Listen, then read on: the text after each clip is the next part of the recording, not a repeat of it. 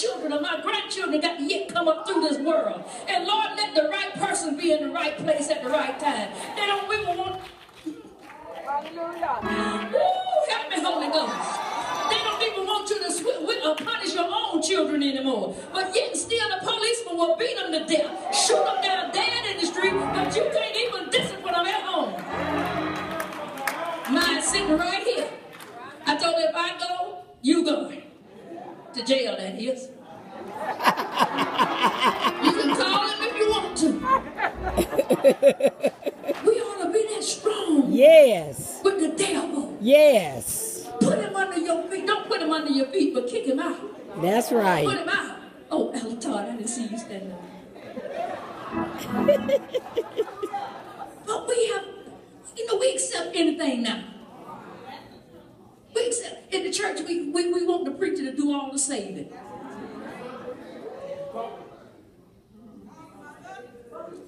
The poor man and the woman preached until they blew in the face. Go home and they can't sleep because we won't do right. Put on a prayer meeting, the mother's board come.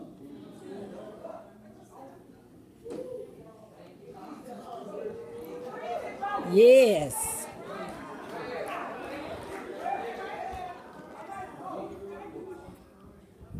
I've been in this church all my life. Not COGIC, but sanctified church. I don't understand how that we can say y'all help me, please. Listen, I'm past 70, so y'all can't do nothing to me.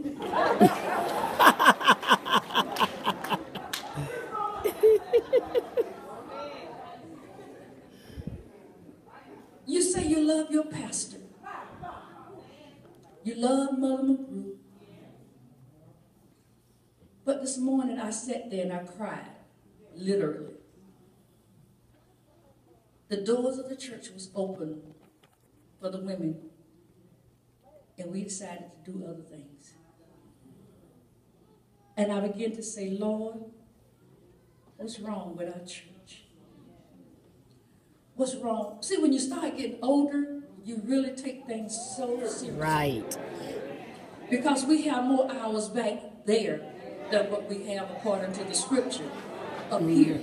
So it's left up to us now to be bold and tell you what thus saith the Lord. That's and then right. I got to live it if I tell you I got to live it. So that's right. If the doors of the church and Bishop have allowed, in South Central, y'all may not ever say anything else nice about me again. Go ahead, Mother. But I just want us to see how serious it is about our souls and our worship with the Lord. It is so serious. Nothing else should come before. This week, everything should have been shut down. Bishop, you going to come take my license.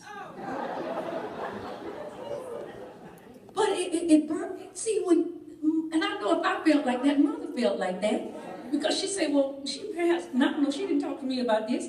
The Spirit of the Lord spoke to me and said that she was burdened because of the attendance this morning. And I know, now look, I would pick up somebody, but I don't drive that well outside of the borders of DeKalb County. But I would help somebody get to church if you didn't have transportation. But I want you to know how serious it is that we come and we fellowship and we worship together. And if you don't have the money, you don't have the purpose, we don't come anyhow. But yes. You come, you make your leader's life a little bit lighter, and the people, and you would be more blessed if you would just do that. Be obedient to the organization of the church. You know, and I'm just trying to help the preachers out tonight because I'm talking to the ladies. Y'all over there, I'm talking to the ladies. But see, Hannah, in our lesson tonight, needed something from the Lord. And she knew that if she could get to the preacher. But now see the preacher ladies. You see, if she felt like if she could just get to him, she'll be all right. But now, apparently, he was asleep in the spirit. Because when he saw her coming, he thought she was drunk. He judged her from afar off. Mm. And then when she got a little closer to him, she said, "No, Lord, count not your handmaiden to be a daughter of Baal. Mm-hmm. I'm not drunk. I haven't had anything to drink. Mm-hmm. But my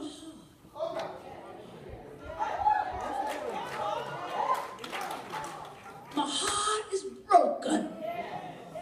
That's the way I feel now. My heart is broken for the churches all over. And I've been praying to God. I know you've been praying to God. And so those of you who are here tonight, you know that you're in the inner circle because you're obedient and you're here. But for those who are not here, take the word back, but take it back right. See, Hannah knew that her whole nation was going to the dogs, so to speak. So she wasn't just praying for Hannah. She asked the Lord, if you give me a male child, I'll give him back to you all the days of his life. And there was no razor come on his head. Mm-hmm. Now we cut him and we shave him and we do all kinds of stuff now when they first born. That could be another Saul. Could be another Samuel. We don't know. But she asked God for that. And so when Eli finally found out and finally woke up and came to the realization that this girl is not drunk, he blessed her. He gave her his blessings. And the Lord granted her wish. And she had the baby child. And she named him. And you know his story. South Central Georgia, pray and ask God to give you something special. You, individual. Ask him for something special out of this meeting this week. Holy women. Oh, yes. Holy and sanctified women. You can't talk it from here. You got to live it from here. So that when trouble do come, you'll have something to stand on. We was talking in the workshop today about thin skin. The little mother from New York was talking about, you know, so many saints today got thin skin. And I thought about incubator babies. You know, when they're first born, they have to be put in the incubator and stay in the warm environment for so long. Some of us need to go back to the altar. That's our incubator right there. Right there. So when Hannah finally got her blessings, she praised God. She praised God. And history tells the rest of the story. South Central Georgia, as I get ready to take my seat, you're doing good. I want you to go from here tonight and this week with a praying spirit like you have never had before. Oh, yes. Don't wait for the pastor to call a prayer meeting. You call your own prayer meeting. Yes, you got a house, yes. you got a room that you can call your Yes. own prayer meeting in. Go into your closet, close the door, and then tell God about your situation and somebody else's. You see, because if we don't learn to do that, God is going to weave some dark threads in our life. Just like Hannah had, you know. So, and then when that happens, we're not going to want to deal with it. We're going to want the preacher to preach the devil out of us. But if you have power, because they told me when I got the Holy Ghost, and the scripture say you will have power after that, the Holy Ghost going to come on you. So you have power already. So South Central Georgia, let's band together. Let's not let the devil come up in South Central Georgia. And the devil cannot have our children. We got to pray for our children. How many here tonight got children that's not saved? Yes. If you want your child to be saved, well, you got to do like Hannah. You got to go to God like never before. And you got to claim your child back to God. You got to stay before God and say, for God I live and for God I die. Oh, yes. Save my child. Go ahead. Save my child. I'll give it back to you, God. Regardless to be 20 or 30 or 2, you got to do that for the Lord. Saints, it's time for us to stop coming to church and our children somewhere in the streets that they just joined. That's right. Oh, Johnny didn't feel like going tonight.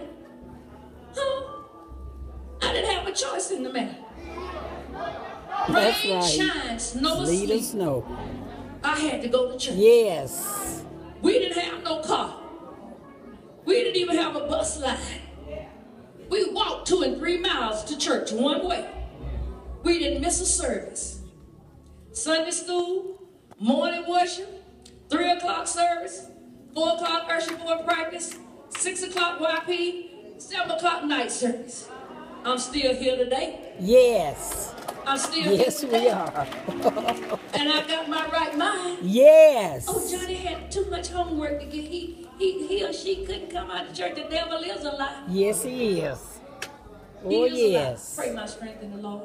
Oh, yes. I've given to you what the Lord has given to me. And I hope, Mother, that I didn't make you ashamed.